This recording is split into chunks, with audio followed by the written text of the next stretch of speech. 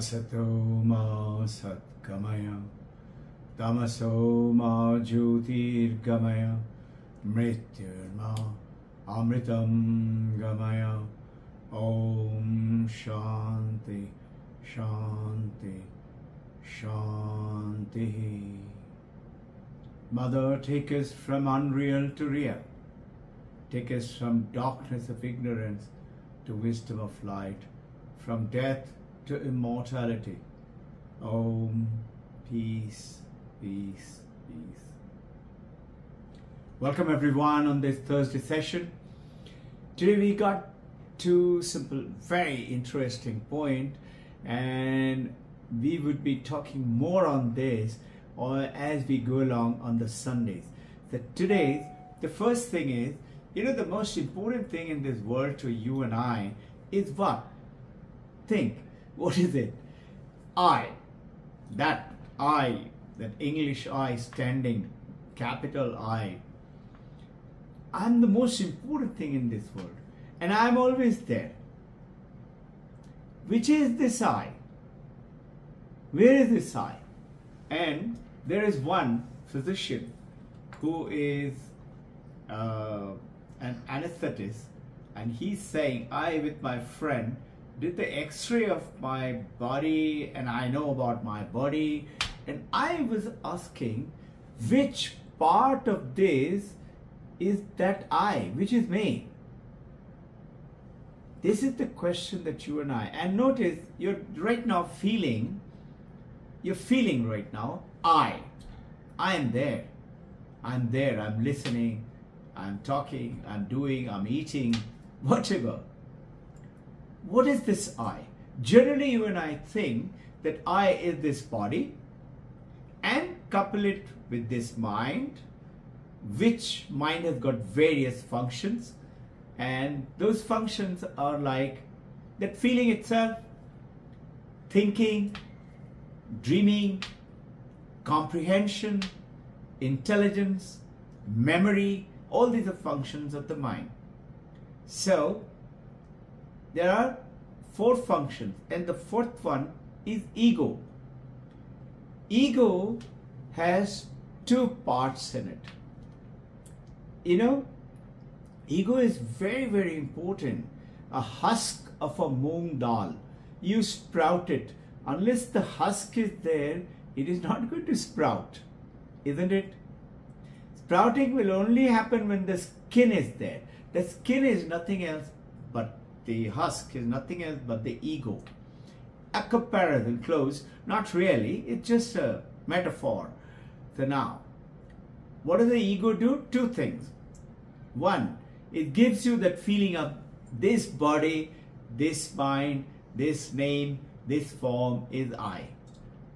And the second thing is called reflective consciousness. That is reflective consciousness. And this reflective consciousness is called Chidakasha, Chidavasha. What is the relationship, if the question came to me, between this me, body, this mind, and that real consciousness? You and I have been studying Vedanta for some time. We know that we are that consciousness, which is God, Aham Brahmasmi. What's the relationship with that and with this reflective consciousness? Is it the same thing? That's the first question, and the delving today a little bit. An example would do pretty good. Imagine that it's night and it's a full moon night. Tomorrow it's going to be full moon, Buddha Purnima. Our very special regards and prayers will go to Buddha Purnima day. Now, Purnima, full moon. Have you realized we never look at the full moon and ever say that what beautiful sunlight? We are unconscious of the truth that the moon's light is not the moon's light, it's the sun's light. Now, this moon's light, example, its sun is the consciousness. The moon is the mind. And notice it is reflecting onto this earth. If it is a dark night and all the lights are off, full moon light will give us things to look at and work and recognize. Now, understanding this comparison is the consciousness, like the sun, putting light onto our mind. Mind gets that power, and through the brain, through the five senses organ, is bringing the world to us. This is called the feeling of I, which I just said. It is reflective consciousness. Understanding that reflective consciousness is not the consciousness. The moon's light is not the sun's light, but in a way, you should still call it a moonlight. Why? Because unless the moon was there will be no moonlight. The moon being there and reflecting the sun's light has a right to say it is moon's light. Though theoretically, you and I know that it is not the moon's light. Now, what's the relationship of that reflective consciousness or awareness with the true awareness is the big I, and this I is a small I, and that small I is the small self. The big I is the Paramatma. That is called the Aham Brahmasmi. Brahman. Brahman is vast, infinite. It's the supreme consciousness. You and I, small, limited consciousness, is the reflective consciousness. And the answer has been given in this book called the Drik Drishya Viveka, in which it goes ahead and answers three. What the relationship of the reflective consciousness with the body, with the mind, and with the consciousness. Reflective consciousness is because of the consciousness throwing the light. So what is the answer? First answer is Karmajan, Sahajan, and Vrantijan. Karmajan is the relationship of the reflective consciousness with the body. What does it mean? As long as there is karma, in other words, as long as the body is alive, we are going to get that feeling of I, which is reflective consciousness, awareness of I am this body, and which will have mind, reflection, thinking, comprehension, understanding, memory, ego, and buddhi, intelligence to understand it, comprehensions and all that. All those functions are the part of the mind. And that ego has got two. Covered it. One is that one part of the ego says, this is me, which is what you and I are always saying. Where is Robbin Ghosh? Yeah, this is me, can't you see me? I think this body and the mind and the name and my appointment and the role that I play as the husband or the wife or the children or the parent or the official is me. And the other one is that. So that is what? That reflective consciousness, which is the true awareness, but not the consciousness awareness. Understand it this. That's the small I, not the big I. But what is it? Relationship with the body. Karmajan. As long as the body is alive, I'll continue to say and get the feeling, this is I. With the mind, what the relationship of reflective consciousness with the mind is Sahajan. What does it mean? As long as mirror is there, my face, I can see my face. My face will reflect. Like as long as moon is there, sun's light will reflect from there to the earth. So I can see my face in the mirror as long as the mirror is there. The moon is playing the role of the mirror. So it is Sahajan, easy. Understanding that. Now, think, there are two things. One is that advantage of seeing the face in the mirror. What is it? First advantage is, that great advantage, you can see your own face. Otherwise, it's dark night. You can't see the earth. No lights, imagine. Because moonlight is not there. Similarly, if the mirror is not there, you cannot see your face. So you need the mirror to see your face. That is the great advantage, and moon has the right to say this is moon's light. But basically it is not the truth. It is apparent truth. Vyavaharic, called Vyavaharic truth.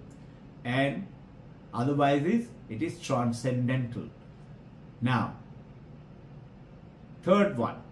What is the relationship of this reflective consciousness with the true consciousness? The big I with the small I. A beautiful answer. And this answer goes ahead and says, Vrantijan. It only stupidity. Meaning, there is no relationship. The monks in Himalaya say, Beokufi ke matra hai, sirf. There is no relationship. You will say, what is this? We have been talking so much about consciousness, reflective consciousness. There is no relationship with me, with the consciousness. Wrong. What's the right answer? I am the supreme consciousness. I have relationship with the reflective consciousness, which is playing the understanding of the role of the body, the mind, and the name and the form, and that feeling of I-ness. I am the doer.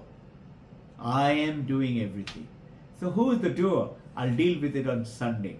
It's something, another line we will take on to. Did you understand this feeling? This I feeling is all the time, with everywhere it is going on. So now, what is the advantage? That advantage is I am experiencing the whole world because of the reflective consciousness, because that mind of mine is through the brain, through the five senses, is bringing the world. Have you ever realized our senses all go out? So what is the advantage? Is realization of feeling of I all the time. It's a great advantage in the real world. Just see, when there is no mind, that feeling is not there. When is it there is no mind? For example, when you are in deep sleep, the mind is not there. There is no mind.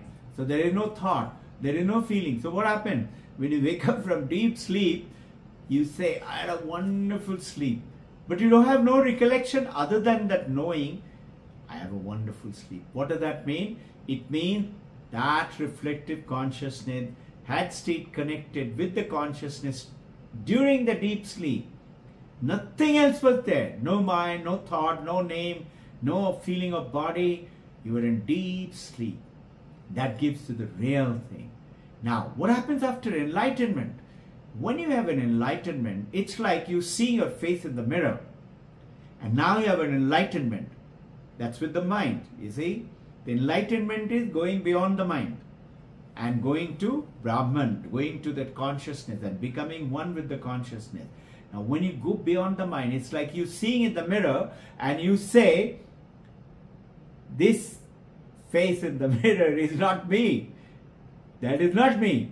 I am here. This is my face. I can't see my face without this mirror. But this is me. That face is just an image. It is only like a screen playing the film role inside. Whatever film, whether it is a drama going on, whether it is a joyful laughter, or whether it is sad, or whether it is fighting, or whether it is, pterodactyl dinosaurs are attacking, or King Kong is breaking, screen is not bothered. Screen is not bothered if the movie is not running, like in a deep sleep, or no mind status is one of the most important and very powerful. Is when you are injected for operation, it is no mind at all, coma. But injected for operation state is higher than coma. Coma also you have slight awareness, and there you literally zero. Now I want to take you on to the other point. Okay, now there is a book which is written by Ashtavakra Samhita, is the Ashtavakra Gurus of Janaka Maharshi, and he is talking about something which I will come upon, but there is something called Avana Shatakam, which is Shankaracharya has written. Now this is Ashtavakra Rishi, who was the guru of Janak Maharshi, and Shankaracharya, as you know, is the guru of Ramakrishna Paramahamsa. Totapuri was his guru, and Totapuri's guru was Shankaracharya. This is why Totapuri and Shankaracharya Sampradayas are called Puri Sampradaya. Now that Puri Sampradaya is actual name of Ramakrishna Vivekananda. Did you all know that? It's Ramakrishna Puri. And like Totapuri, Vivekananda Puri. There's a beautiful joke. It reminds me, once one of the monks, you must have heard of him, Swami Sarvapriyananda. He is telling us the story in one of his discourse. He says he was in Gangotri doing sessions and practicing and reading Ashtavakra Gita, and suddenly he found one of the tall, that brahmachari, bittern monk, tall monk, looks to be very senior monk. He was sitting and he calls Sarvapriyananda. The Sarvapriyananda was very young that time, just become a monk, and he was trying to do sadhana at the Himalaya. He goes to him and he sits down. So this monk, senior monk, asked Sarvapriyananda, "Kya naam hai?" Sarvapriyananda said, "Swami Sarvapriyananda." So he said, "Guru kaun hai?" He said, "Guru is Ramakrishna Paramahamsa." He says, "Puri kahan gaya? Kha gaya kya?" You know, kachori, puri, we're supposed to eat. So that was a joke I remembered. Now, in this Avana Shatakam, Shankaracharya is saying, there is no Guru, no God. And he says, yes, there is self. The question is that how come Shankaracharya says no self, no Guru, no God, and Paramahamsa Ramakrishna says there is God, there is reality, and there is also transcendental reality. Paramahamsa Ramakrishna says, Shankaracharya says there is no immanent reality. Immanent is immanent God. Immanent God is through this earth, you and me. And transcendental is beyond this universe, beyond everything, like the Brahman, right? So, what is this? Why is it? Which one is true is the question. Shankaracharya's point, he is after all Guru's Guru of Ramakrishna Paramahamsa, or Ramakrishna's part. So now Vivekananda says very with clarity that we Hindus worship a transcendental God and immanent God, both together. How can it be both together? This is what we Hindus do. So you and I know Aham Brahmasmi, Brahman is beyond everything. This is the transcendental, beyond the universe, beyond this globe, beyond the universe, beyond the galaxies. It's that God, transcendental, Brahman, vast, along with immanent God. Because if the immanent God was not brought in, as per that understanding, what happens? As if that transcendental God alone is beyond this universe.